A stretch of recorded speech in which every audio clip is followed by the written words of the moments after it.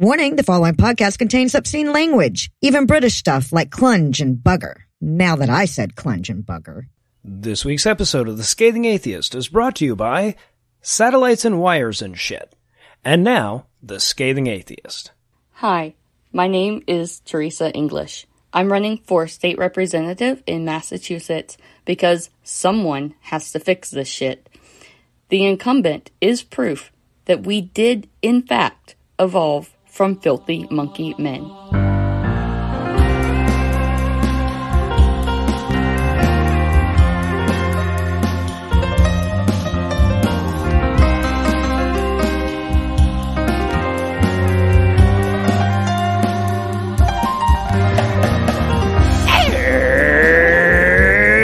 Thursday. It's September 30th, and that's still just enough September for me to be all by myself again. I'm Noah Lugeons, and from Anabosniks, New Jersey, Cincinnati Red State, and Redtown Blue State, this is The Scathing Atheist. On this week's episode, Kenneth Copeland will admit that he was just lying for the money the whole time, Cecil and Eli will finally consummate their relationship, and I'll just start making shit up for the introductory bullet points. But first, the diatribe.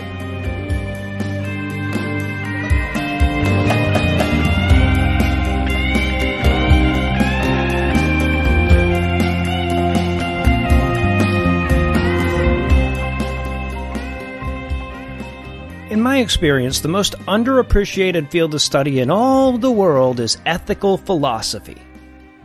I've read whole books, bestsellers, that would have been obviated if the author had so much as taken a weekend fucking seminar in ethics. And I honestly think that one of the reasons ignorance of that subject is so ubiquitous is that we've all been playing along with this fantasy that religion teaches ethics for so long that we've forgotten what ethics even is. I consider this. Imagine you walk into your first class of ethics, right? Ethical Philosophy 101 or whatever. And the professor starts off going like, okay, murder, bad. Stealing, bad. Giving to charity, good. And yet, that's about the extent of the ethical tutelage you can expect from a church. Their version of the trolley problem has one empty track on it. It shouldn't be like that. They go to church every fucking week. Some of them go 2 or 3 times a week. And I get that morality isn't the only thing that they talk about, but it's like one of the main 3 or 4 things, isn't it? You'd think by the time these motherfuckers reach adulthood, they'd all but have the equivalent of a PhD in moral philosophy. But if anything, they've been ethically handicapped by deontological bullshit through their formative years without ever being taught what fucking deontology means. I mean, sure, at its most basic level, being a moral person is about behaving morally. Most of our moral lapses come when we know good and damn well that we're doing something wrong. But we also understand the right thing intuitively most of the time. You gotta tell a 3-year-old not to bite people or whatever, but as soon as we've got a solid handle on theory of mind, we also work out all the do unto others level ethics stuff. This is some a priori shit, and yet it's essentially the full extent of Christian moral teachings. Of course, if you really want to learn about ethics, you don't focus on shit like, thou shalt. Instead, you drill down on real moral dilemmas. Right? If there's a fire in a museum, are you justified in saving a priceless work of art instead of a person? Why or why not? How do you make that decision in real time? And by doing that, you actually prepare yourself for novel circumstances where the ethical decision might actually be tricky or might not be clear. Now, admittedly, some churches do some stuff like that some of the time, but they have to dip their toes into it very carefully because their whole system is based on deontology. Their path to morality is to listen to God, obey the Bible, and follow the example of Christ. Anytime they present you with a problem that can't be solved with that formula, they're underscoring the fact that their whole ethical system is essentially useless. I mean, even if it somehow worked, its weaknesses become pretty glaring as soon as you imagine some dude in a flaming museum flipping through the Old Testament to see if there's anything relevant in there. And look, as bad as arming people with a nearly useless moral code and then sending them out into the world with the belief that they're experts in the subject is, it actually manages to get worse. Because if your morality is based on authoritarian dictates, it's way easier to manipulate than one based on, say, the consequences of your actions. I'm not saying consequentialism can't be manipulated. Plenty of 21st century genocides would be quick to point out my error if I did. But it's way harder than manipulating a moral code that basically boils down to because I said so. Or because the invisible guy I speak for said so. Bit of a distinction without a difference. And sure, this causes plenty of problems on the individual level, but that's nothing compared to the problems it creates culturally. Consider the pandemic. Right, here we are facing a moral dilemma that, while not exactly novel, is something nobody alive remembers having to deal with before. And the ones who are getting the ethics wrong most consistently are precisely the group that prides itself on its ethical superiority. These are people who all but worship the idea of self-sacrifice. Their Messiah, in their minds anyway, is the very embodiment of that concept. But that doesn't matter because theirs is a rules-based morality, and there's no rule in the Bible that says thou shalt wear a fucking mask and get your fucking shot. Of course, I'm sure you could go through the Bible and find plenty of passages that clearly indicate that getting vaccinated and masking up is the moral thing to do. But to do so would be to miss the point. The problem isn't the specific moral precept that we're working with, but rather the very framework that they're putting it on. A thing is made moral by a moral authority proclaiming it. In this instance, the preponderance of those moral authorities, in their minds anyway, said that the moral thing to do was to stand up for your rights, refuse the shot, and aggressively breathe on as many people as possible. Now, there were some moral authorities for all of them saying the opposite, yes. And for some of those folks, that might have been a pretty even mix. Maybe even the majority were saying to do the right thing, but that doesn't matter because at the same time that they're being told that morality is based on following a set of fucking rules, they're also being told that a ghost will whisper the right answer to them if the problem is ever too tough. So when they encounter conflicting moral dictates, their ethical system literally tells them that the moral choice is whatever the fuck they feel like. This is at least part of the reason why reforming the faith can't work. Yes, progressive Christianity is better than regressive Christianity, but so is almost everything. The root of the problems, though, are so deeply woven into the fabric of the faith that you can't tease them out without the whole damn thing unraveling, and that's not a bad thing. The whole thing unraveling, as we've demonstrated over and over again, is the most moral outcome possible. They're talking about your Jesus. We interrupt this broadcast and bring you a special news bulletin.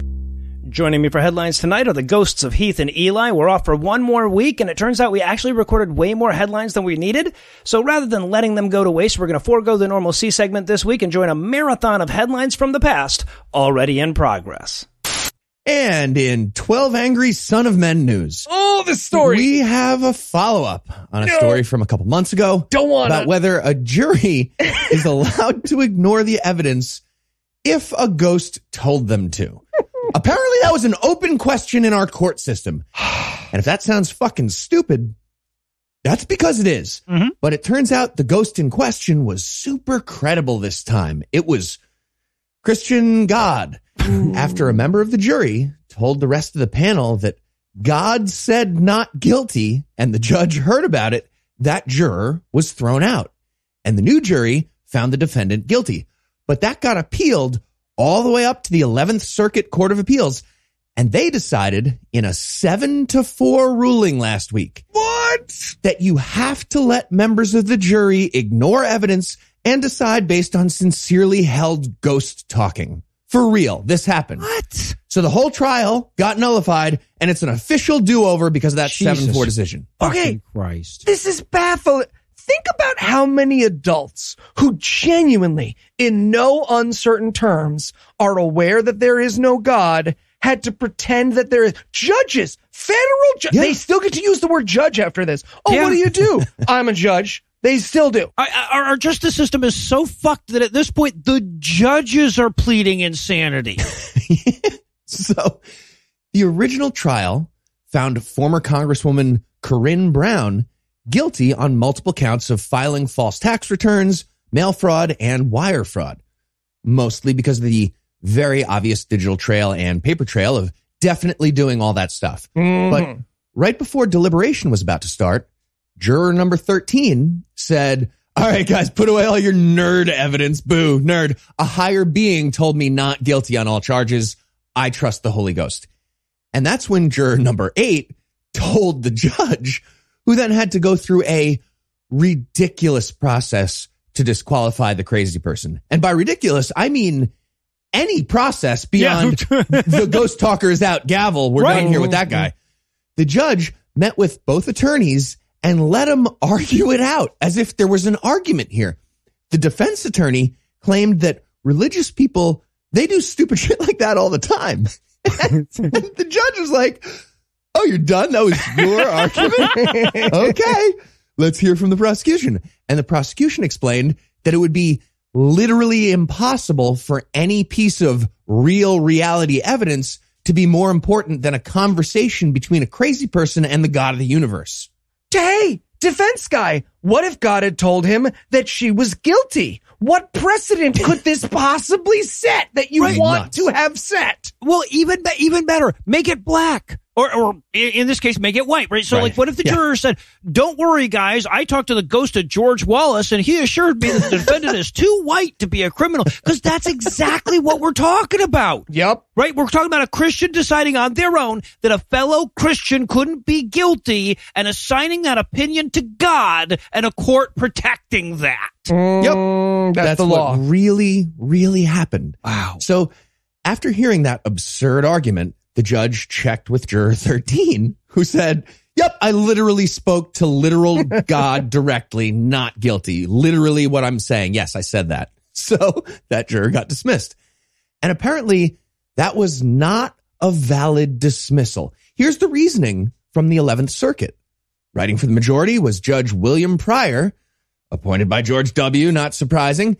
And Pryor argued that this could lead to all religious people getting banned from juries. What? Apparently that would be a problem. Yeah. I guess that would be a problem. Also, no the fuck it wouldn't. Right, it would not lead to that.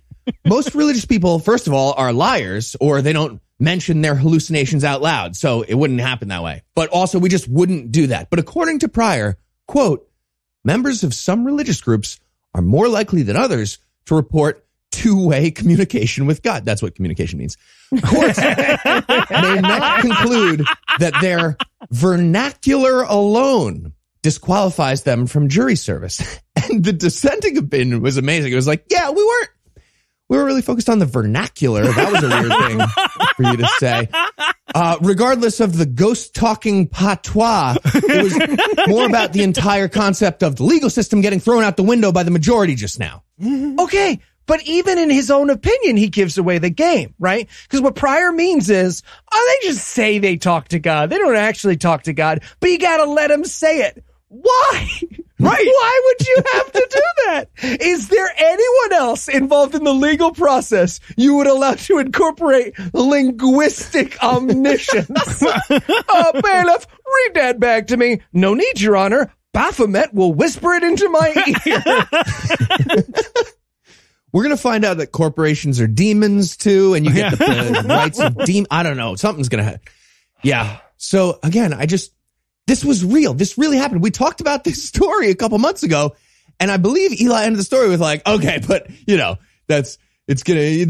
appealing it, but that's not going to work. It worked. It worked. Yeah.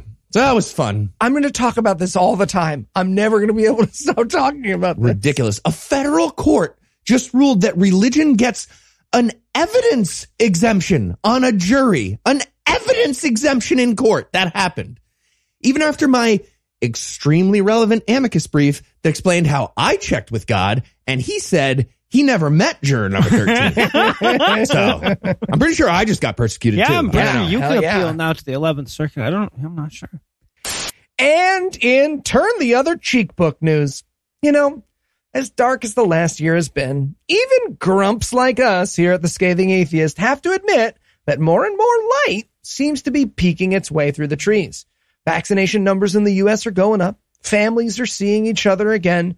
And it's possible to make it entire weeks without seeing something Donald Trump has said or did. Thanks, in large part, to his complete and total ban from all social media platforms. Well, not all. He still managed to go on, I guess, frankspeech.com or whatever, to explain that the winning horse at the Kentucky Derby is, quote, a junkie. Yes. He thinks a horse is addicted, as if to heroin, to an anti-inflammatory corticosteroid, which is just like America stealing the election. That's a real thing, he said. Guys, he's such a loser at this point that he just inherently sympathizes with all other losers, even if they're horses. I'm almost as delighted by that as I am by the fact that he hasn't realized that yet. Yes.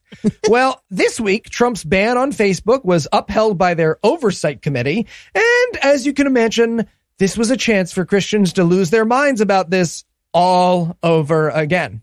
And nobody managed it better this week than Shane Vaughn of Mississippi's First Harvest Ministries, who regular listeners will remember for trying to give credit to Donald Trump for the latest COVID relief bill and for looking like he got fired from his job as an extra on The Sopranos for doing fuck stuff to Crafty. Okay.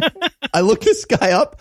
I have never been more certain that a person calls a bagel Jew bread. Absolutely. Probably while he's putting his dick in the hole at Crafty as an extra on the Sopranos, like Eli said. I'm going to go ahead and say it. It's weird that you have a scale like that for him to top, but it's useful. Anyway, here's what Shane had to say about Trump's extended Facebook ban. Quote, and this is how he talks, so bear with me.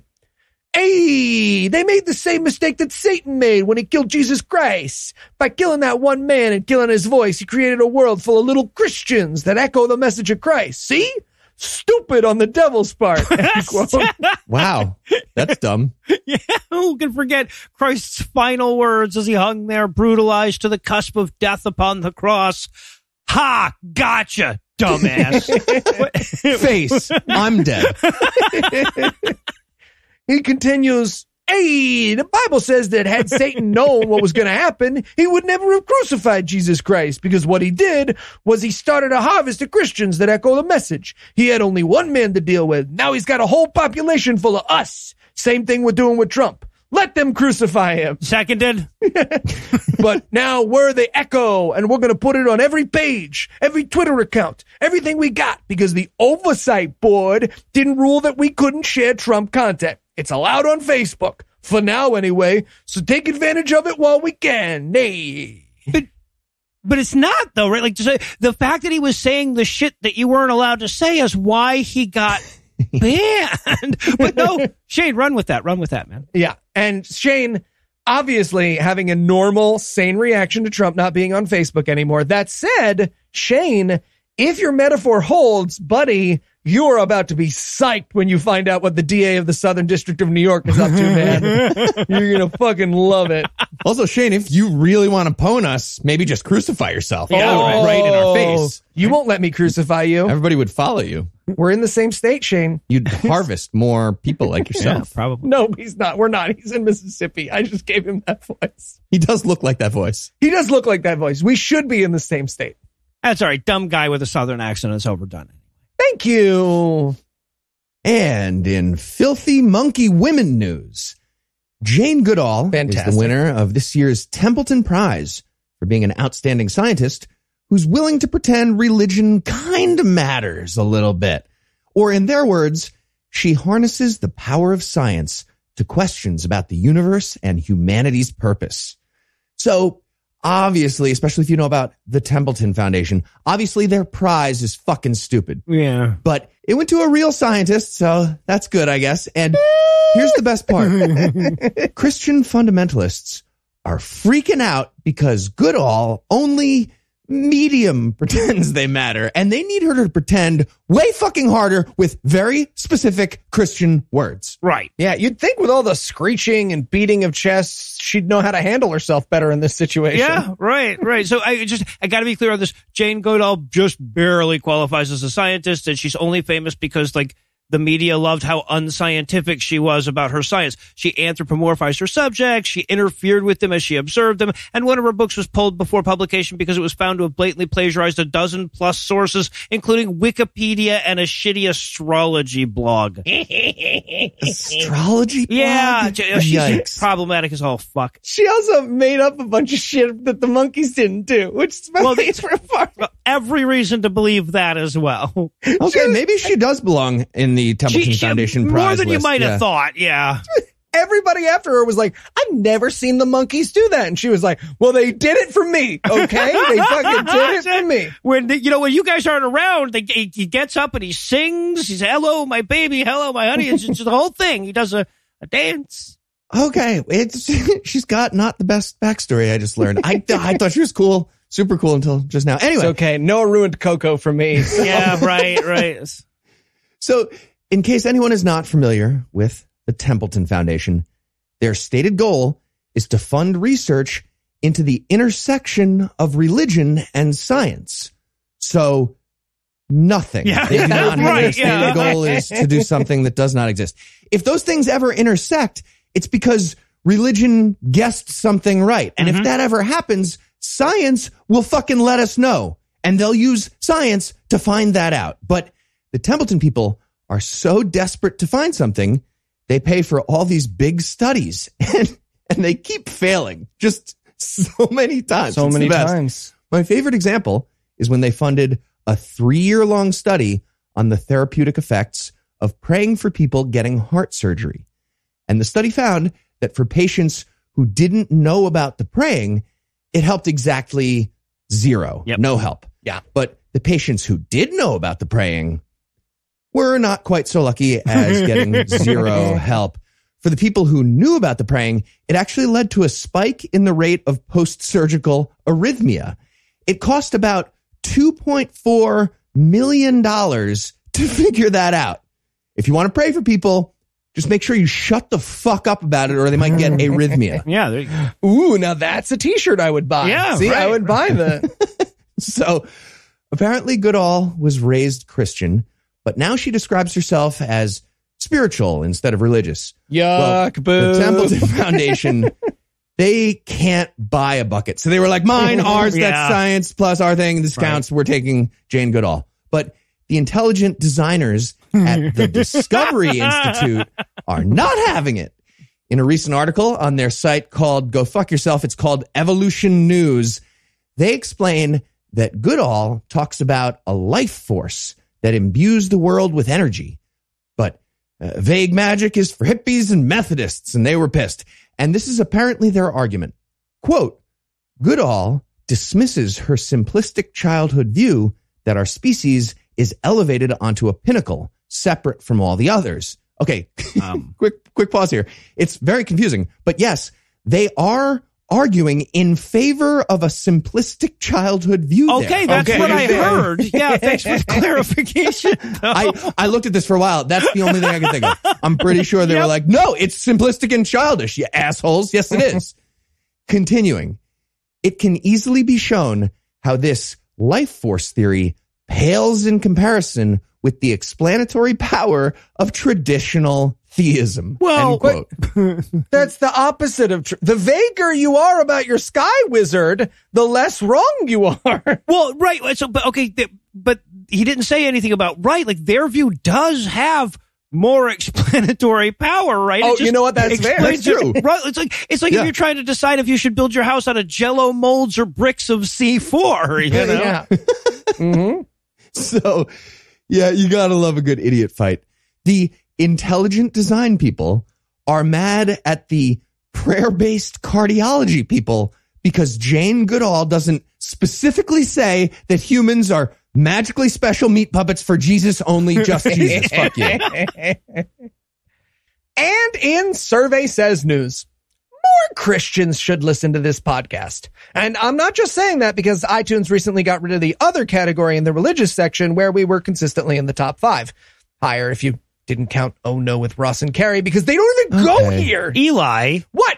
Oh, we talked to a cult. Tell me there's no God. Cowards. Cowards. For the record, Ross and Carrie seem like lovely people and they have a lovely show. Please ignore my co-host. Yes, Whatever. thank you. Fine. 2 votes what Noah said. Cowards. Christians should listen to our podcast because if they did, they'd hear just how great it's going for them, right? They get extra rights. There's less rights for other people. And apparently they need to hear that because according to an informal survey done by D. James Kennedy Ministries last week, they are very sure that they are very, very persecuted. Okay, but dumb.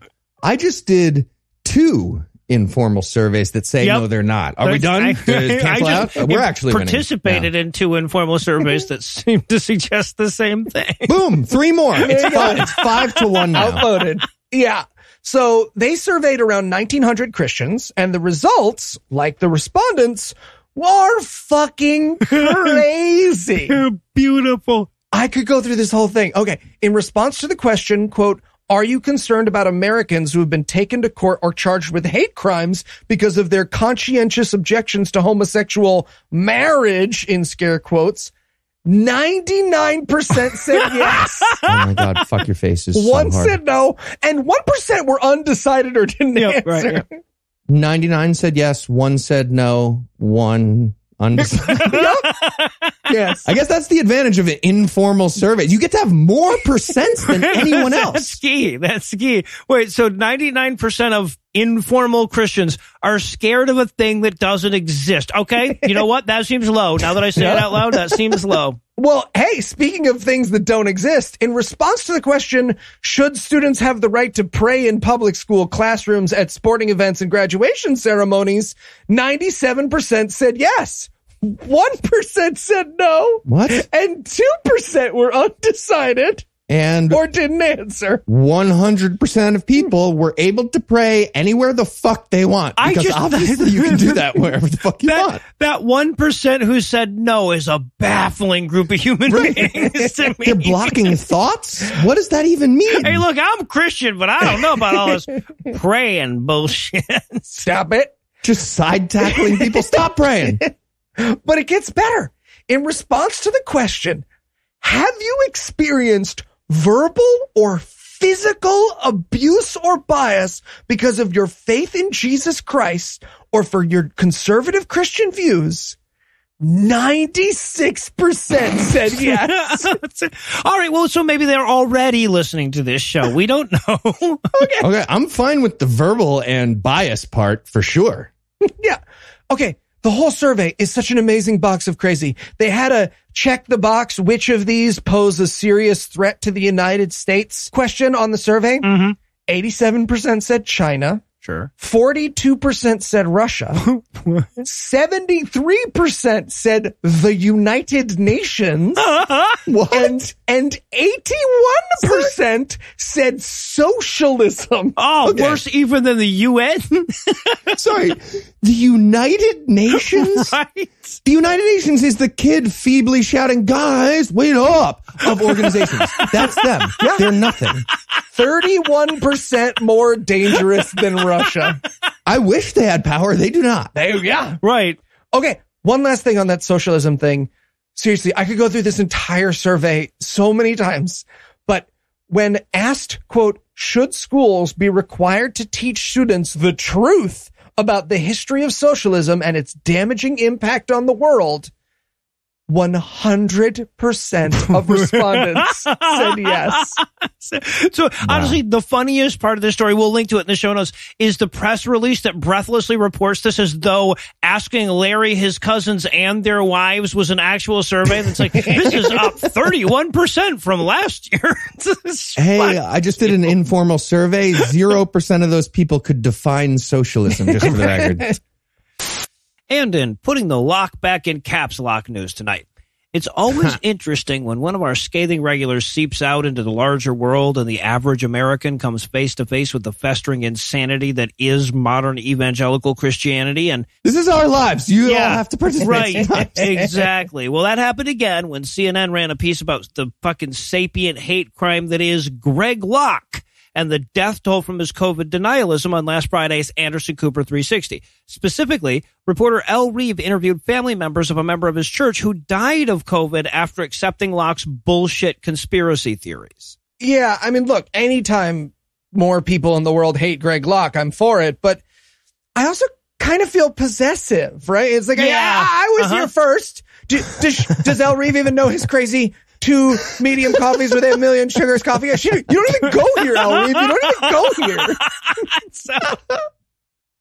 All right, so now the victim here is a guy named Coburn Kennedy. Coburn Kennedy. So I shouldn't be making jokes, but come on. Like, okay, so I'm assuming it was Colonel Mustard with the revolver in the billiard room with a name like that. Coburn. If your name's Coburn Kennedy, you can't go into billiard rooms if there's a colonel there. Right, exactly. So now he was a member of Locke's church that bought into Locke's repeated claims that the virus wasn't dangerous, that the pandemic wasn't a pandemic, and that the vaccine was somehow both sugar water and contained aborted fetuses. So that makes it a fetus smoothie. Well, actually, yeah, right. That is a complex syrup, right? Now, one of his nephews showed a family group chat where Kennedy parroted Locke's claims that the vaccines were both immoral and unnecessary. So, needless to say, when the extremely at-risk elderly man got COVID, he didn't bother seeing a doctor about it until it was so advanced there was little that could be done for him. He died shortly thereafter. Several members of his family rightly blame Locke, and more urgently, several members of his family still don't, and still to go to the fucking Church of Negligent Manslaughter. Yeah. And that's a generous deal for the name of that church, by the way. They had to plea that down to the Church of Negligent Manslaughter. Well, the Supreme Court ruled last week that they're allowed to use loaded shotguns as communion wafers. So what are you going to do, right? When there's nothing. Yeah. Now, so Locke, of course, has been in damage control mode since several days before the piece aired, actually. Apparently, he was scheduled to do an interview with a CNN reporter, but he canceled at the last second because, either Jesus' ghost warned him that CNN was trying to set him up by broadcasting the answers that he was going to give to their questions, or by showing the things he said. Yeah, right. Yeah. Or somebody in his circle realized that the focus of the story was going to be on one of the people that he killed with his stupid. But since video of Greg Locke being homicidally stupid isn't exactly hard to come by, they just used clips they already had, like the one of him getting all the way flummoxed by questions like, okay, then what is a pandemic? Okay, Noah's not exaggerating there. Just a reminder, that's a real question that stumped completely Greg Locke. Yes. His answer was, I'm 44 years old. Yes, it was. Is a pandemic. That was the explanatory part. Right. And then his manager side-tackled the reporter and was like, you didn't say there would be questions. Right, yeah. Do you think they go to someone like Hammett when they're doing research for this story and he's just like, what video do you want first? I got so much. I've never gotten a call and I'm offended. So look, the story is tragic. Of course, she interviews a couple members of the family that are obviously none too bright and buying into everything that Locke is selling about the dangers of the vaccine and the safety of COVID, even after watching their relative die from it. But there are some silver linings to tease out of this one. Those people will be dead soon, too. Okay, I wasn't going to mention that one. So the first is that the mainstream media is ramping up their coverage of the continued existential threat that evangelicals pose during this pandemic. And the second is that they've scared Locke into hiding. So not only did he cancel the interview, but he hasn't publicly reacted to the now 5-day-old segment at all. And that may indicate that Greg Locke is starting to realize that everything he says is dumber than the last thing, and most people can tell. But look, whether it's motivated by self-preservation or genuine remorse, anything that shuts up Greg Locke is worth celebrating. Oh, what's up, bunker boy? Nothing to say now? You scared? Still invited on the show, Greg. No, you're not. You got somebody going to Duncan for you? It's going to be a very legitimate debate. Greg.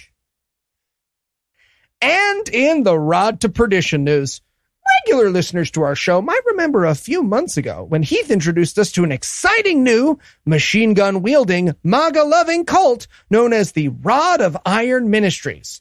And it sounds like we're going to be hearing from them quite a bit more because we learned from Vice News this week that they have purchased themselves a $1 million compound in Texas for their, quote, coming war with the deep state. Oh, what could go wrong?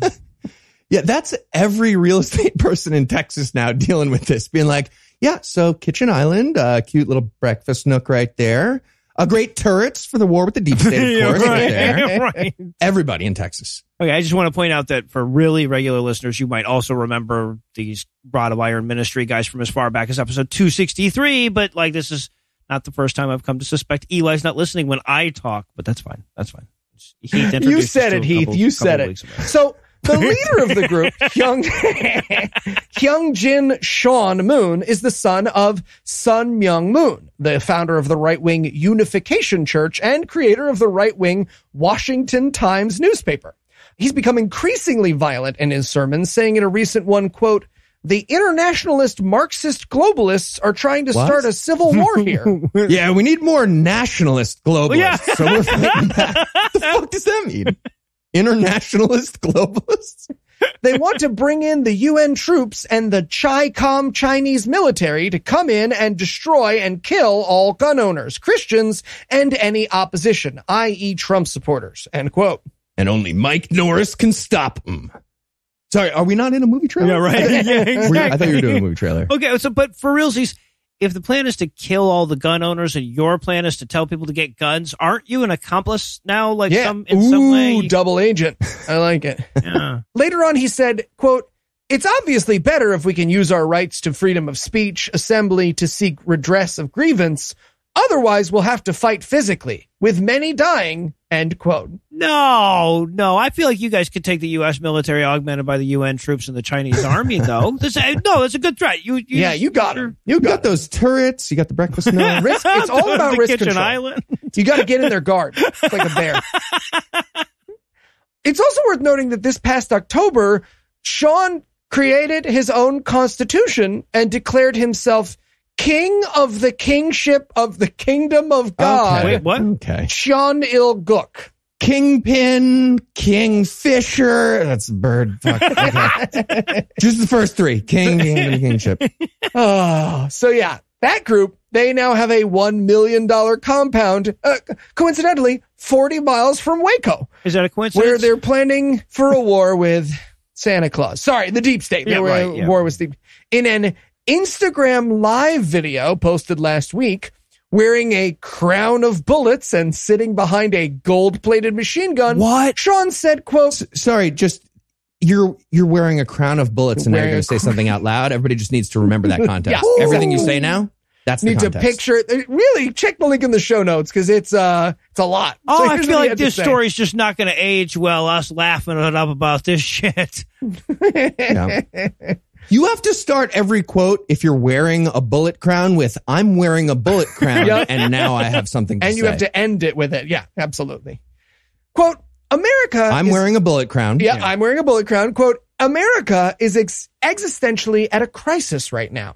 We have left God. We've become part of this licentious, decrepit, degraded moral culture. We have strayed from God's principles. That will bring a country to destruction, and God will allow it to be judged, just like he did with the Israelites. I'm wearing a crown of bullets, end quote. And, it's worth remembering that armed militants with imaginary enemies usually end up finding real people to kill anyway. So yeah, sure do. They do. So yeah, that seems like it's going to turn out awesome. Right. We'll let you know with further updates as they arrive and hopefully without a body count. Yeah. God, where's Janet Reno when you need her? Next up in headlines. In a shocking turn of events, we have some delightful news about a prayer group. Huh. Yeah. And it all started on January 6th. Actually, that's not quite right. It all started when America turned into political hot garbage. Sure. So that was like 1776 right. ballpark. Yeah. And then it festered. And then Christianity merged with the far right around 1980, just like the atheist community did recently. Weird. Same thing. That's exactly the same. And then Trump lost to Biden, and then we got the Capitol riot. That included a man named Glenn Allen Brooks of Huntington Beach, California, who managed to avoid prosecution until now. And that's because he got on the text thread with his prayer group and bragged about the sweet, sweet riot he was part of on that thread. Jesus Christ. And, that's terrorism. Mm-hmm. So somebody told the FBI. Yeah. I mean, yeah, not to throw cold water on the feel-good story, but it took the FBI 7 months to find a guy dumb enough to brag about his terrorism on the prayer group text thread. So there's also that.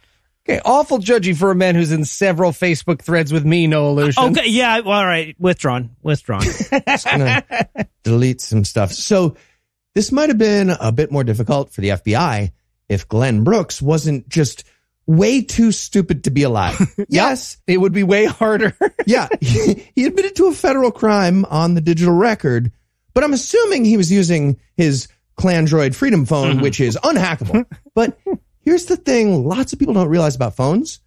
Phone communication, it usually involves one or more other people with phones. Yeah, It's tricky.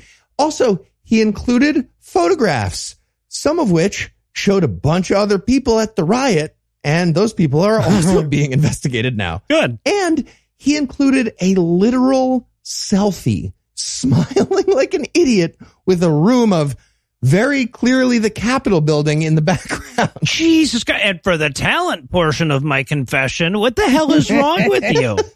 Yeah, I mean, look, say what you will about the 9/11 hijackers, but at least we didn't have to introduce their selfies into evidence. You know what I'm saying? And here's my favorite part. This guy probably never gets caught without directly providing the evidence himself. And that's because he looks like an angry carpenter gnome with a goatee. And at the Capitol riot, that's like a Where's Waldo situation, but with no Waldo. That's everyone at the Capitol riot. It's a bunch of angry carpenter gnomes. Even in his selfie, he almost disappears because right behind him, there's like 50 other angry carpenter gnomes with goatees and MAGA hats. Yep. Literally also taking proud selfies to document their felony terrorism. So, bottom line, the FBI needs to start making prayer groups. These people are super dumb. Yeah. Easy to catch. And in Who You Gonna Call? And ambulance news. Yep. Ghost hunting. Oh, God. A multi-million-dollar industry based on walking around places looking for nothing. It's often illegal, an irresponsible way to deal with both grief and mental health, and sometimes it's just plain dangerous, as turned out to be the case this week when an amateur ghost hunter plunged 20 feet through the roof of Buffalo, New York's abandoned Central Terminal to the concrete below. Oh, Jesus. Womp womp. But it doesn't even make sense. Why would a ghost want to haunt an empty, abandoned building? That's just boring. Right? I don't understand why you'd even look there. Right. And no fair dying and leaving your ghost there, lady. That doesn't count. That's like a fucking Sasquatch hunter making their own tracks. Yes, exactly. Now, illegitimate. Podcast listener, before you worry that you're not allowed to laugh at this story, every news outlet I read assures me that this person is alive and well, and therefore wide open for our mockery, because people, if we can't make fun of those who essentially fall down a manhole looking for Bigfoot, there is no comedy left. We're out of comedy. I appreciate what you're doing there, but like, how badly injured would this person need to be for me to not make fun of this? Like, there's no answer in my head. I don't have a line. Like, am I a bad person because I don't have a line for that? Don't look at me. I think it was funnier if she was dead. Okay, right. There's a lot of bits. I feel like the only way to know the right answer here is for more ghost hunters to injure themselves in increasingly gruesome ways. That's we need big data on that. Exactly. Call to action. Yeah. So I bring up this story. For a couple of reasons. First of all, I wanted to make fun of this person because they fell through a roof while ghost hunting. Come on, people, this is gold. But also because a lot of the time when skeptics talk about bullshit like ghost hunting, I bet she felt funny. So funny. And you know that when she started to fall, she was like, a ghost!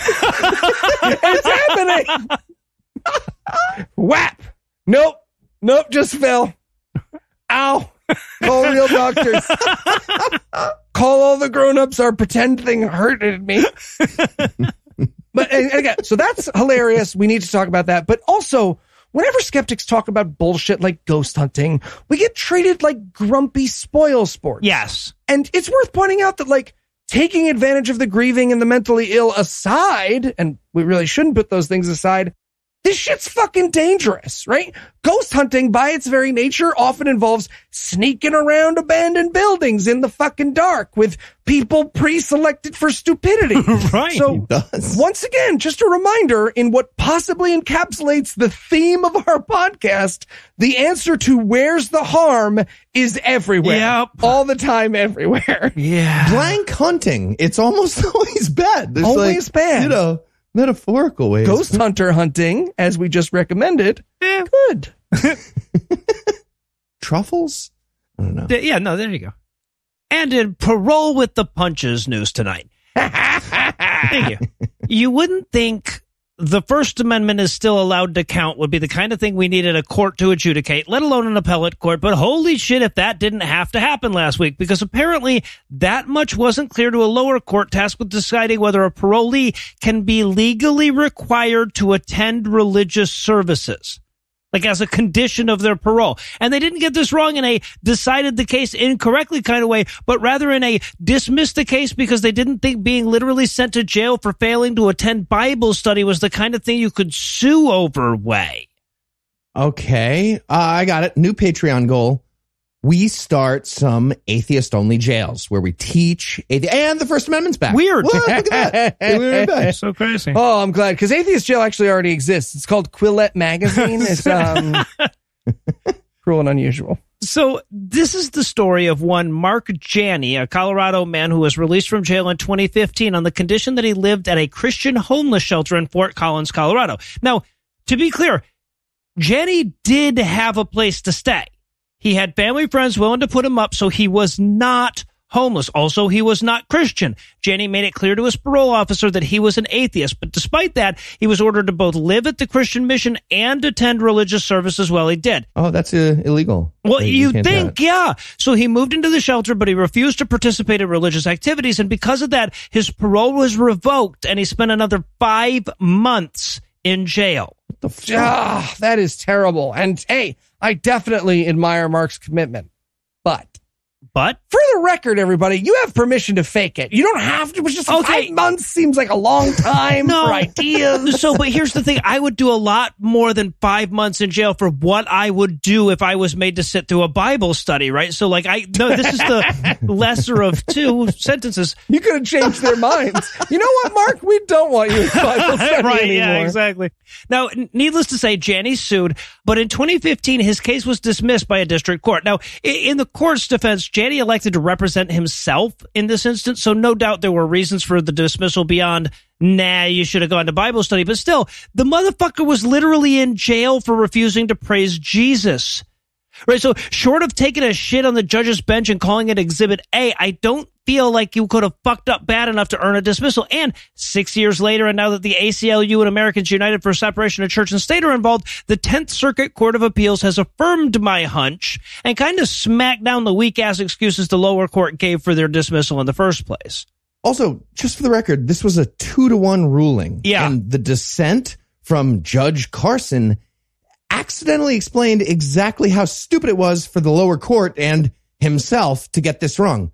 Carson said the majority makes it so religious nonprofits now have two options. One, they can stop requiring religious programming. Or two, there doesn't need to be two. Or two, they can stop accepting parolees. And yes, the answer is one. It was one. We all knew it was one. They can help people without a religion bribe involved. Right. Or stop helping people with a religion threat. This isn't tricky, people. No. Or if they're unwilling to do that, two, right? They could just stop having people sentenced to be part of their fucking thing. Yeah. Both of those are good options. Either is fine. Yeah. Now, to be clear, this is a win in the ever so slightest sense of the word, right? Like it was like they barely got this goddamn decision.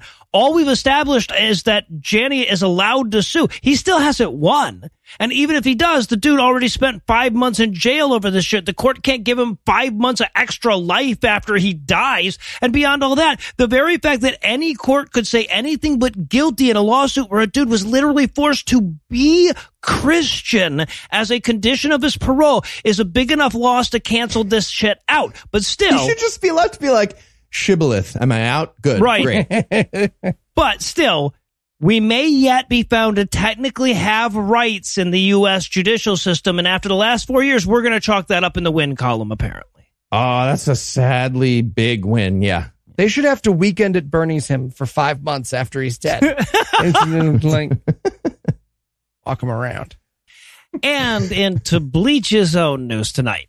Mark Grennan just cannot stop himself from feeding people industrial bleach. His job. Yep. Regular listeners will recognize the name. Grennan is the Archbishop of the Genesis 2 Church of fucking bleach and bullshit. It's, by Grennan's own admission, a designation to avoid government oversight, and that's it. And he's made it into this segment and our latest book by repeatedly selling bleach as a magical cure-all. When his church was raided and all his products were destroyed, he kept selling medicinal bleach. When 2 of his sons were arrested and he had to flee to South America, he kept selling medicinal bleach. And now, as he sits in a jail cell in Bogota, Colombia, awaiting extradition to the U.S. for selling medicinal bleach, he's still selling medicinal bleach. What the fuck is happening? I got to say, though, if there's anyone who can get those whites whiter, it's Mark Grennan, right? Yeah, if you're ever having a hard time explaining how the idea of religious freedom has dangerous overreach in the United States to someone, Mark Grennan is a great place to start, people. There you go. Great exemplar. So, yeah, we learned this from The Guardian last week. In a phone call overheard by their reporters, he admitted that he was distributing his medicinal bleach to at least 75 of his fellow prisoners for ailments ranging from gastritis to diabetes. In the same call, he says he's obtaining the necessary chemicals through secret channels within the jail, adding, quote, "What? You can't get it on the outside, but we got it on the inside." He's got a bleach guy? Yep. Yeah, and apparently he's using the same clandestine phone he used to make that call to post all kinds of pro-bleach drinking bullshit on social media, along with videos urging people not to get vaccinated. Okay, just for the record, the mules that he's apparently paying to smuggle ass bleach into that jail are doing something way safer than his actual recommended use of putting his product in your ass to bleach away COVID and autism. Yep. Balloon pops and all of a sudden someone's just not COVID anymore. Damn it. Oh, right. But the balloon doesn't always pop. It's safer. Just some guy walks up to him. What are you in for? Murder. How about you? Oh, I started a church so I could legally tell people to drink bleach. Get this monster away from me. Yeah, right. And look, I'd love to think that don't drink bleach would be an easy message to sell, but the FDA has had to issue several increasingly stern warnings against Grennan's panacea. Their most recent one describes the product as, quote, powerful bleach typically used for industrial water treatment or bleaching textiles, pulp, and paper, end quote. And in case it wasn't clear from that description, it's also potentially deadly if ingested, but none of that stops Grennan from telling the parents of a 6-year-old, for example, quote, children do pretty good. Give the child 2 or 3 drops every couple of hours, end quote. You know, this whole problem would work itself out if we could just get the guy on camera and ask him to take some of the medicine he sells to other people. I'm just saying, if he actually took it. I would do it. Yeah. Solved itself. Of course, I'm not sure what outcome to root for here since the motherfucker's already in jail and he's still doing this shit. I'm not sure if that underwater prison from Captain America 3 is based on a real thing, but if not, we might want to get to work on it, is all I'm saying. Step ahead of you. No bleach in the supply closets, people. This is how it happens. Eli, you got an underwater prison guy, right? I do have an underwater prison guy. It's true. Perfect. Chew. And in Lock Him Up news, Greg Locke, Anna.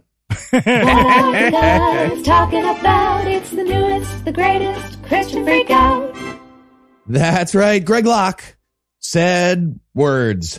In particular, he is not happy with all these liberal cuck politicians like Tennessee Republican Governor Bill Lee. Right? So Greg Locke went all the way off the rails during a sermon last week after Governor Lee signed an executive order to have the National Guard round up all the unvaccinated people and lock them in prison camps. Also, Greg Locke cannot read. He's not a reader, so none of that actually happened. But we did get a freak out. Oh, Greg Locke is a Christian freak out, right? Like Anna's jingle might as well be his alarm clock tone. I'm just weirded out that Greg Locke and I had the same fantasy this week. Right. It feels yicky. We should do that. It's fun. Yeah. So just to be clear, the new executive order from Governor Lee, it's just some basic preparation in case the people of Tennessee are idiots who won't get a vaccine and it leads to another overwhelming spike in COVID cases.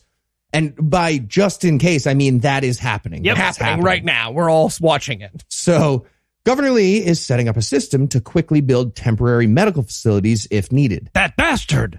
Yeah. Again, for people who read, that was clear from the words in the order by reading them with your face. But that's not Greg Locke. Here's the response. And just for us, he started his freak out with a string of panicky white guy from Tennessee isms. It's pretty good. Quote, do you see this nonsense our governor signed? I don't care how much he talks about Jesus. Bill Lee is a coward. You tell him I said so. He's a noodle. What? He's a waffler. Willy-nilly nonsense. And then maybe, I don't know, it probably like new syllables I haven't heard of, but that was what they wrote. Fratson in there. So motherfucker has the closed no caption guy didn't know what to do after that. About lying people to death, but he can't say motherfucker because that's immoral. Jeez, what the hell is wrong with these people? Guys, I bet with the right fake Twitter account and a couple of phone calls, we could convince Greg Locke he's going to fight Bill Lee outside the State House by Friday. We could do that by Friday. And come on, pussies. Locke also pointed out that all the overflowing hospitals are actually a hoax. Either they're full of crisis actors on fake ventilators, I guess, or all those hospitals are secretly empty. At one point, he said, why don't you carry camera, sick, in one of these hospitals that are supposed to be overflowing and show me how empty they are? And I mean, so many good answers. Yeah, right. But I guess he was just asking himself and he had no answer and he had to just move on. Continuing, they authorized the Tennessee Department of FEMA to build quarantine camps. I ain't talking about East Germany. I'm talking about Tennessee. Quarantine camps for the uninformed people that are still in refusal to be vaccinated. I mean, and, quote, with a weird kind of admission there with the word uninformed. Yeah, right. Yep. There's your answer. Yep. The only thing he got wrong after the fucking hidden camera challenge was failing to start his little tirade with the words, I'm so stupid that. Okay, hear me out. Maybe Greg has become self-aware and he just doesn't know how to shift gears. Right? He's just like, I've made a terrible mistake. I don't know my way out of this maze that I have built around myself. You walking backwards, buddy? That's nothing. That's not literally walking backwards. Are you talking backwards now? Tenet.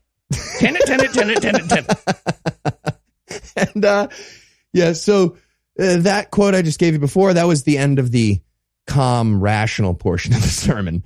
From there, he started literally screaming. Yes. And it very quickly devolved into Greg Locke just listing his enemies at the top of his lungs.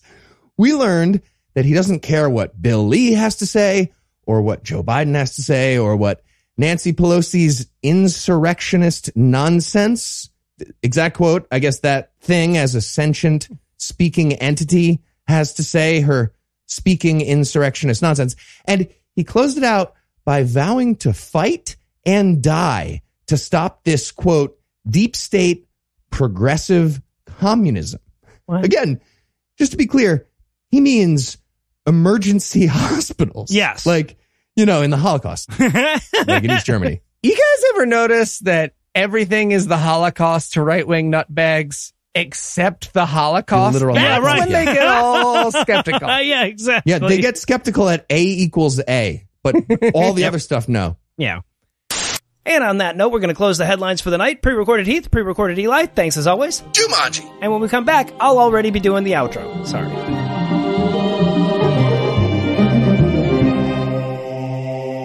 Before we let the dust settle tonight, I want to thank you one last time for bearing with us while we recharged for a bit. I also want to thank all of you for the great birthday gift suggestions that you sent along for Eli and Lucinda. I didn't use any of them, and most of them were illegal anyway, but it's the thought that counts. Anyway, that's all the blasphemy we've got for you tonight. We'll be back in 10,022 minutes with more. If you can't wait that long, be on the lookout for a brand new episode of our sister show's Hot Friend God Awful Movies, debuting at 7 a.m. Eastern on Tuesday, and an even newer episode of our half-sister show Citation Needed, debuting at noon Eastern on Wednesday. Obviously, the music would refuse to cue if I neglected to thank Heath Enright and Eli Bosnick for being the kind of guys that make you look forward to your vacation ending. I need to thank Lucinda Lugeons for being the kind of wife that makes you dread your vacation ending. And I also want to thank Teresa English for providing this week's Farnsworth quote, yes, but mostly for throwing her hat into the ring to help fix this fucking country. Also, for making history by being the first candidate to ever announce their candidacy via Farnsworth quote. Be sure to check the show notes for a link to her website, or just go to voteteresa, Teresa, English.com. But most of all, of course, I want to thank this week's best people. Austin, Sarah, Jessica Adams needs to sit down and work on her book, Blue Oak, Kiernan, Lauren, and Alec. Austin, Sarah, and Jessica's unfinished book, whose IQs have so many digits they've been named honorary polydactyls, and Blue Oak, Kiernan, Lauren, and Alec, who are so rational they make 3 7s look like the square root of 2 over pi.